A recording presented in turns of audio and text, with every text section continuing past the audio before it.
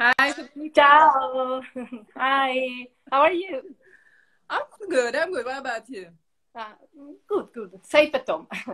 Where are you in this moment? Federica, the situation is Uh, so unreal, yeah.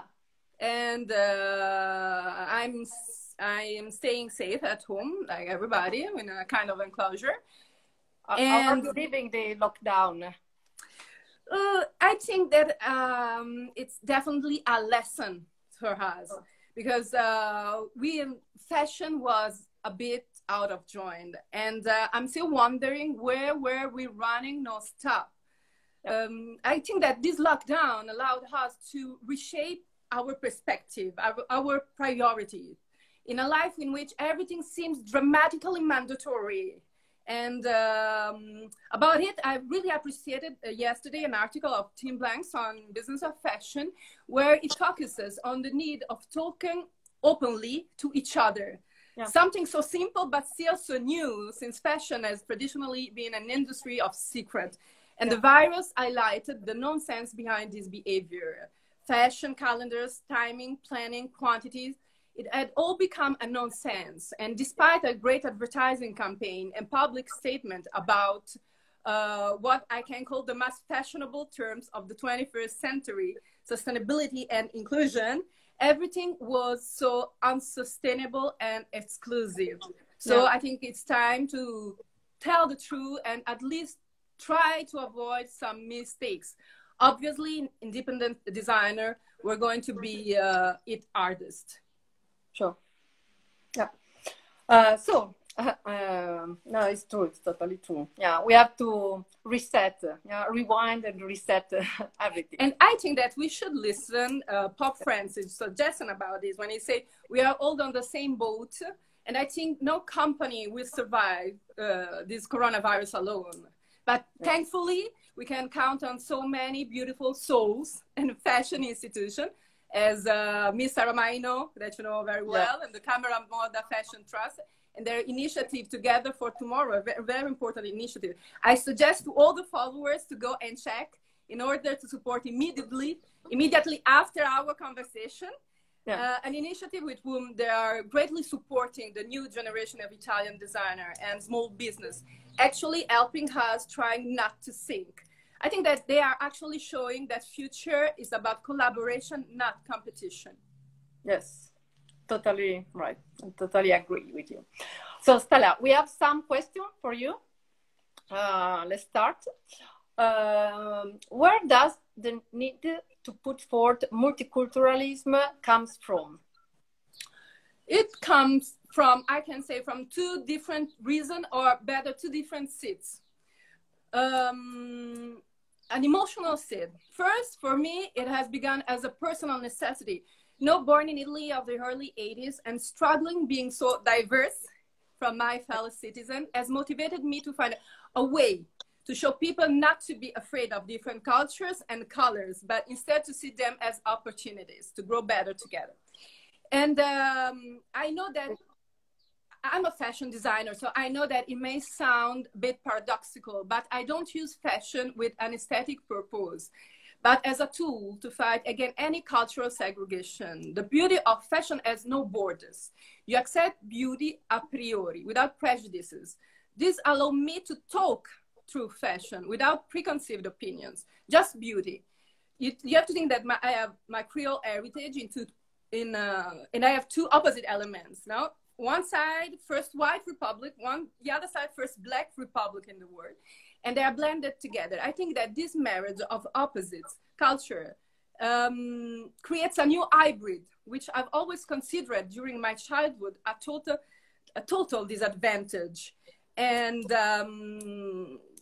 it took me a long time to change my mind. But thanks to many friends, mentors, role model, and obviously fashion, which has been my therapy, I can say it, I discovered the precious uniqueness of being diverse, conveying a new concept of multiculturalism applied to fashion, which promotes cultural crossover without ever compromising one's own identity.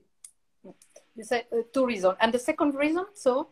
The second one, the need to put forth and preserve the multiculturalism inherent in these words come for me from the fact that I've always had to. My mother comes from Haiti and my father from Italy. I was born in Rome, but I spent few years in Haiti, and I was mortified that such a great country, believe me, Haiti is such a beautiful and amazing country, and it is known just for some wrong reason or some bad reasons, like earthquake, obviously, extreme poverty, charity action. But believe me, after the immediate emergency cases, help should come for this country is in a totally different form in order to build a long-term action, considering that this population has so many cultural resources which would allow them to rise up again on their feet without the need of charity action. What they need is someone who decides to believe in their capacity and give them the opportunity to work, putting in place their own skill. This kind of initiative would also attract the new local generation to their ancestral artisanal skill in danger of extinction and assure continuity. When the new generation, this is something that I can see everywhere I go, when the new generation see through the media the result and the response to their traditional work, it gives them an incentive to keep that tradition alive. This should be the power of fashion, I think. This is acknowledgement of fashion's potential as a cultural activity to provide significant opportunities for decent work for men and women around the world. I think this should be the main fashion message, main fashion goal. A fashion which permeates in the dignity of work as a crucial element at any latitude, remembering that human sustainability should come always first. Yeah, sure, that's true. It's fantastic. Yeah. You have founded and invented the Laboratorio delle Nazioni. What is about, and as far as I understood, which is not just one collection. Is it right? No. The Laboratorio delle Nazioni, and I keep the Italian words for it, the title, represent a business model and a sustainable development platform. And it focuses on what occurs when fashion becomes a tool for cooperative international development.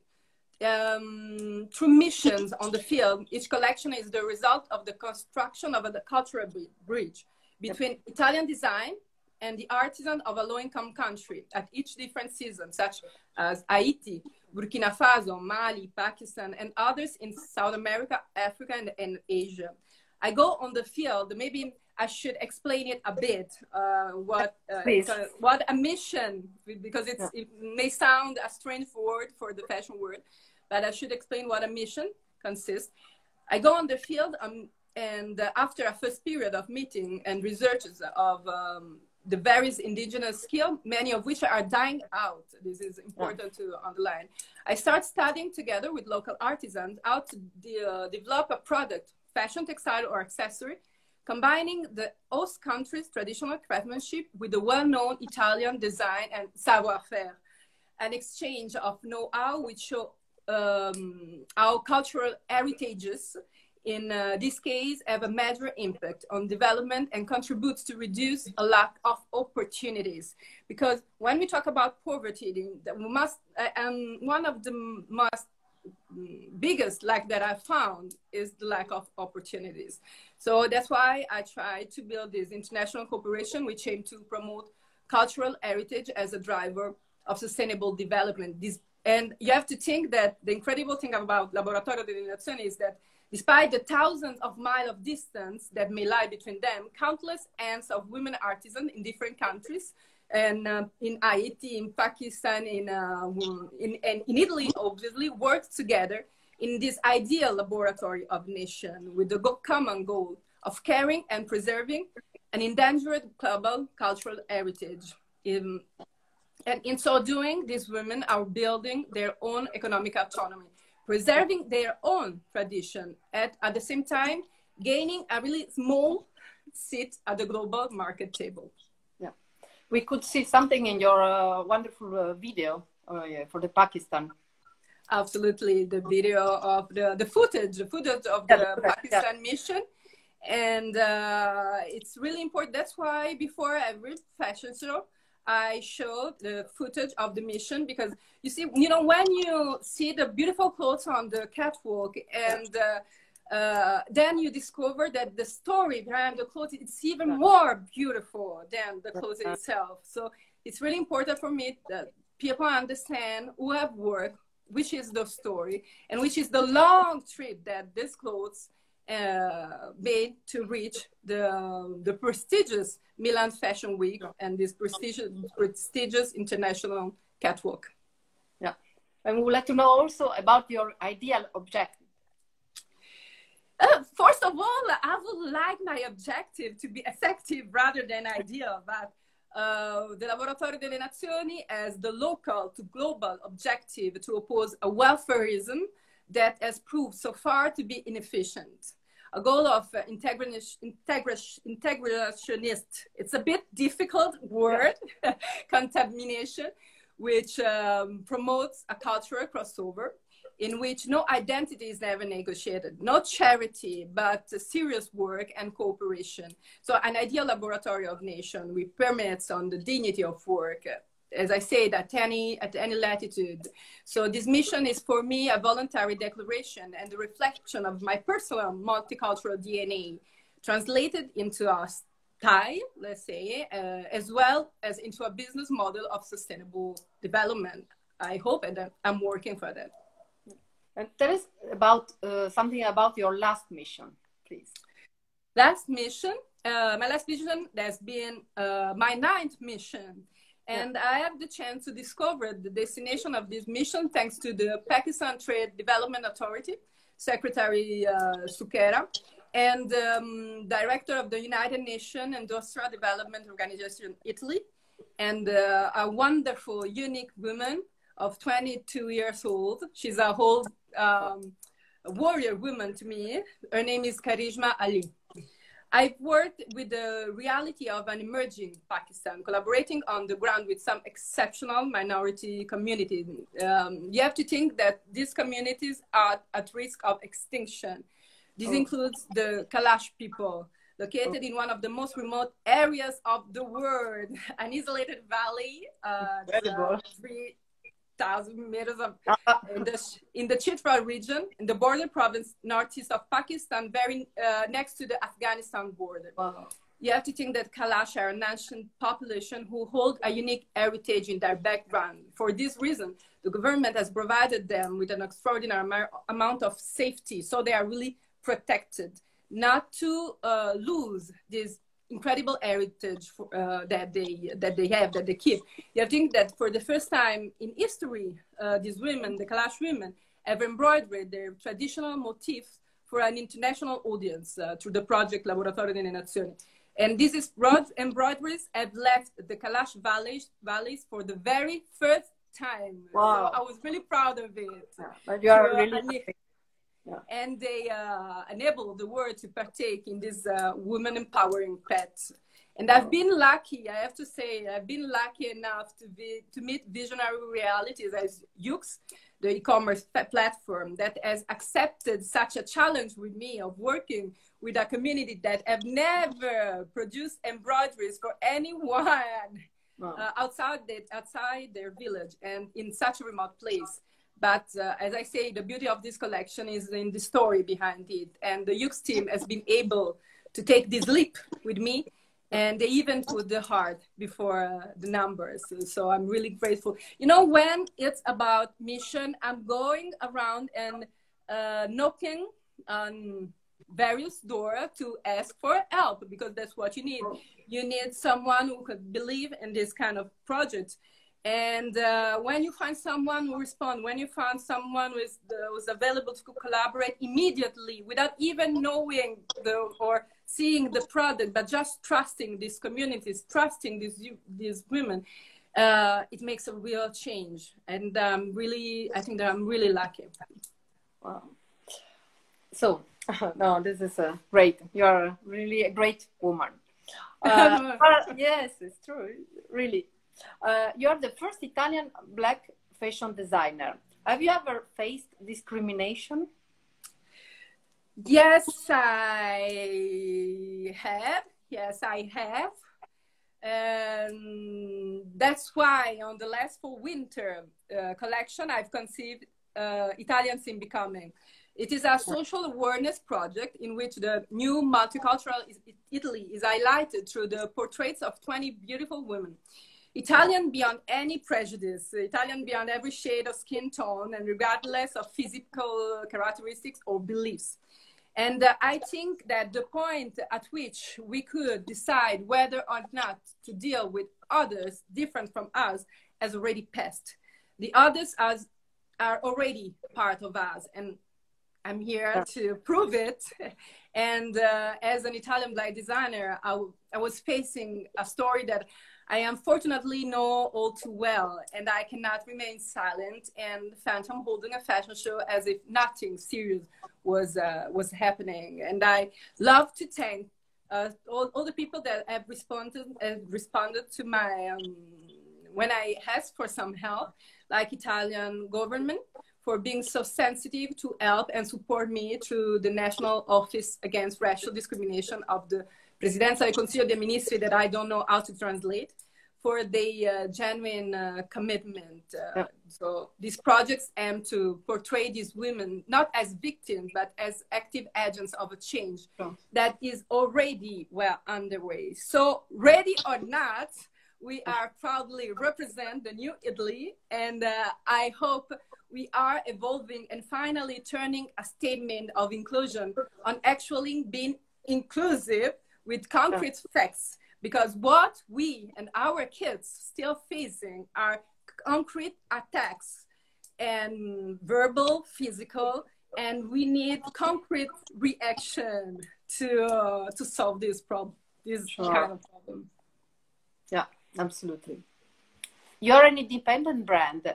How did you reach as a speaker international stages as the United Nations, the European Commission, considering that you have also been highlighted by the New York Times as the most convincing of all new generation designer in Milan? Yeah, last year. You know what, Federica, if I have to think, I have to say that nothing that I've done so far would have ever been possible without the fundamental contribution of giants of Italian fashion. Giants who decided to trust in my vision and decided to believe in my project, my mission, which is an existing and tangible ethical work, which is obviously still not remunerative, but at the moment, but hopefully it will be one day. If we all work together in this ethical way, we will reach some also economic result. But at the moment, it's a bit complicated. And I think that these giants have decided to give me a non-reimbursable trust. And I can not tell the name of some angels which help me to turn my vision in a real, in a concrete word. Mrs. Franca Sozzani, Mr. Armani, Sara Maino, as I said, Vogue Italy and Vogue International, the president of Italian Chamber of Fashion, the city of Milan. You know, Federica, they didn't offer me a party or a cocktail, but the concrete opportunity to show my work to the world. And I'll be grateful forever. We should all have the same opportunities. And that's what some, let's call them gatekeepers, should understand. Yeah, no, it's amazing. Yeah. And we are really honored that our first edition of the Ethical and Sustainable Award in 2016 for the Monte Carlo Fashion Week was given, we decided to give to you, and you came in Monaco, and we really had the honor to have you. It was my really pleasure. Yeah. It was my really pleasure, and I really appreciate your commitment, and that which attract many different designers from all over the world. We should keep working this way, and hopefully what sometimes may appear just a marketing flag will definitely turn into something real, something transparent, and working together, we will make a change. And as I said at the beginning, this virus, I think it came for one specific reason. No, when we say everything was so unsustainable, so we have to take this change to change and become something better from what we were before. Yes. We know that to do that, you know, to be honest, you also have to tell the truth, to tell everything. You have to also to accept to earn less money, but we will do less, but better. We'll do better with what we have right here, right now, as I do with my artisans. When I call them during the second day of lockdown, for me, it's impossible to stay at home without working. I'm so used to travel to work. So I decide immediately to call them and propose them to work on this new collection that born from a reality where we are using just what we have right here, right now. And it's our creativity. We are Italian. Our creativity will save us, as it has always done. So I really trust in our creative DNA.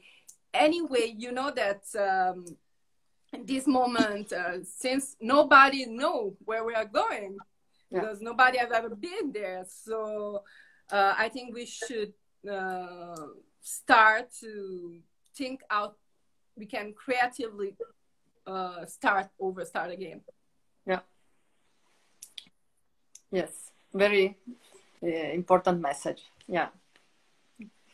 So it's really an honor to have you here. If you'd like to say something else, or because we consider you like the feeling is that you are the mother of the sustainability. Yes, for the Italian designer. Yeah. No, just I'm not the mother. As I said, nothing of it would ever been possible. So I think that as the article say, it's now is not about who will come out of this better, who will earn more. It's about coming out better and well in a total different, I hope, total different shape, with a different state of mind. And I think with a little help of our friends, of our giants friends, we are talking about Italy, the giants of fashion, of international fashion. Sure. We teach the world more than once how to rebuild, how to stand up again from tragedies. You know, that's our history, and we will do it one more time together. We will do it one more time. I really believe it. I really believe that it will be a great opportunity. So anyway, we don't know, because you know that we keep asking. At the beginning, I was asking to everybody where we will going, what we will be, what will happen. And then at a certain point, I've stopped asking directions about where we will go, or what will it happen, since no one in the planet Earth have never been there, have never been where we are going. So what I personally can do is to create healthier business, and keep working with all my artisans in Italy and abroad, because that's what has touched me. And when I've called the women which are working on the next mission, that it's a country that I haven't been able to go because all the airports have closed, all the borders have been closed. So when I called them and they send me their work, I thought they would stop, no? And instead, they send me their work. That's why they send me the work.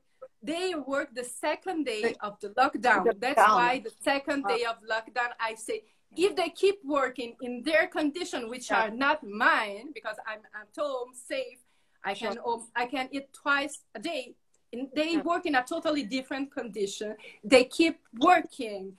And I said, that means that I can't stop. So I will do less, but better. And we have to do it also to turn fashion production and supply chain in a value chain. And, you know, when you will dress, when you will wear their clothes, and when I'll tell you the story, or they will tell you the story behind it, these words, I think that you will consider clothes in a totally different way, less frivolous, let's say. And you will take care. That's something really important for me. In a moment where we dress and we change dress clothes every day, we wear new collection, and everything goes too fast. Everything goes in a kind of bulimic way. I believe that when you wear their clothes, you stop, you think, and you take care of it. Because taking care of it, you're taking care of them. You're taking care of a cultural, of a international, worldwide heritage, which is our heritage. And all these women are working together to preserve it. So we have to do our part, not buying as 100 clothes a day or something that we will never even wear, but less and better. I really believe it, and I really hope it. Yeah.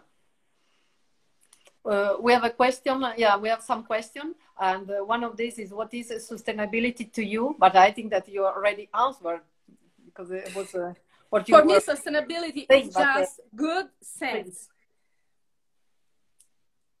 It's not other than having good sense. You don't have to be incredible smart or studying because you know they are building a kind of bureaucracy even around sustainability and ethics, about the products, about everything.